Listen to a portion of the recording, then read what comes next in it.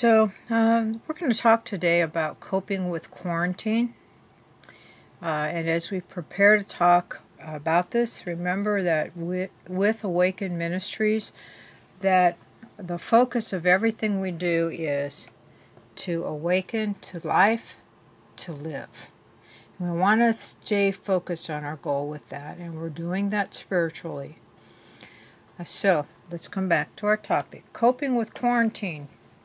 Quarantine is what's been happening a lot with the coronavirus, and people have concerns about that. So when you Google the word quarantine, it states that quarantine is a state or period of isolation. Usually this is of people or animals who are suspected of having been exposed to infectious or contagious disease. And it's an imposed isolation, sometimes voluntarily, but it can also be legally. It can be enforced and required legally. And Google notes that many animals die in quarantine. I was not aware of that, but that is per Google today. If you want to verify that, just Google the word quarantine. There are many health issues about the coronavirus and other types of viruses or bacteria that cause epidemics. And we're not a health program. We are a spiritual program. So what we have done is we have a playlist called Remedies for Cold/Flu. And on that playlist, as we've been updating on the coronavirus, what we have posted there are videos from medical professionals, and some of those videos are also from pseudo-professionals. They do not appear to be fake news, but we encourage all of our viewers to become more skilled at looking at what is really a valid point of view or information versus fake news.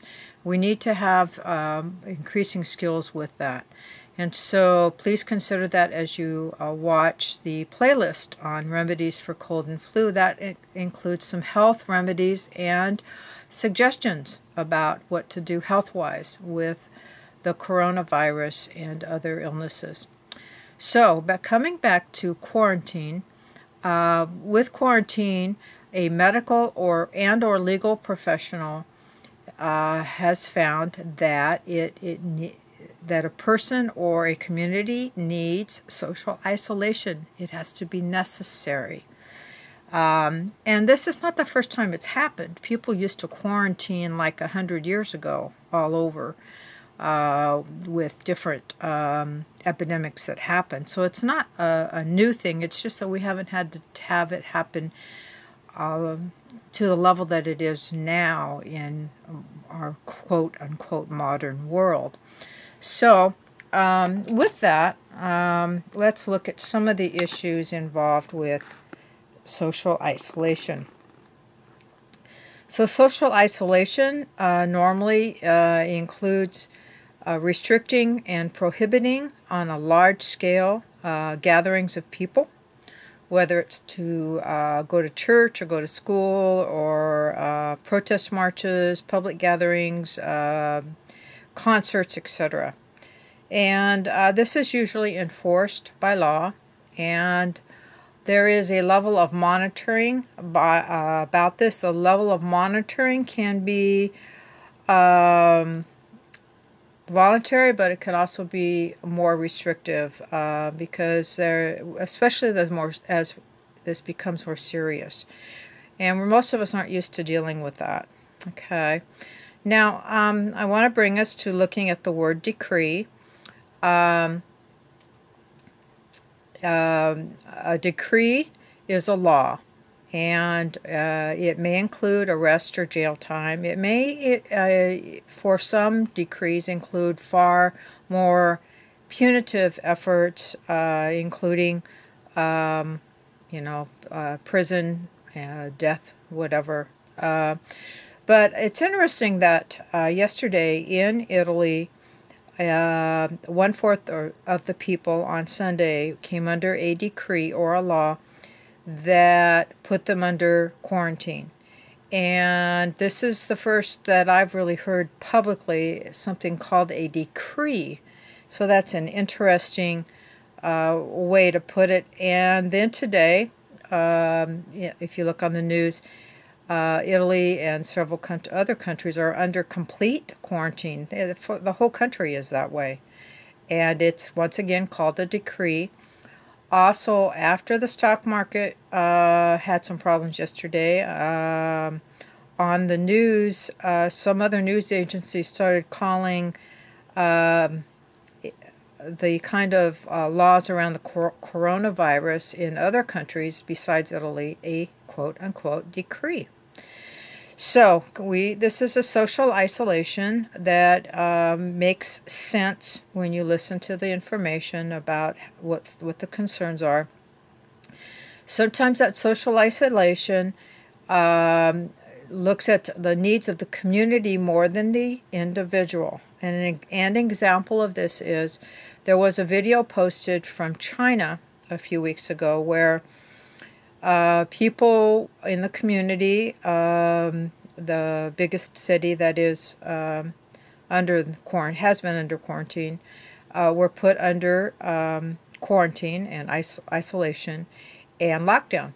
So with that, whether they were sick or not, they were in where they lived in high-rise buildings, and a number of the people open windows on a day when the sun was out and you could get fresh air coming in, which makes sense, right? Because of the need for oxygen and the sun to get rid of any kind of viruses or bacteria that are in the residents, right? But real quickly, the government told them, no, you have to close your windows. You can't have them open. And that was looking at the community needs over the individual. So that's just one example of some of the things that can happen with this. So let's look at some suggestions to cope. Coming down here.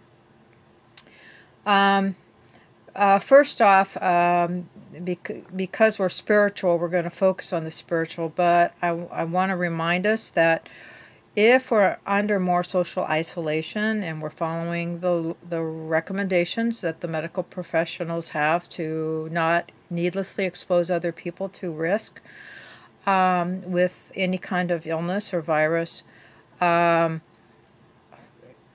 physical isolation. It's really important to do our best to not have emotional isolation in terms of social isolation. So what can we do if we're under social isolation?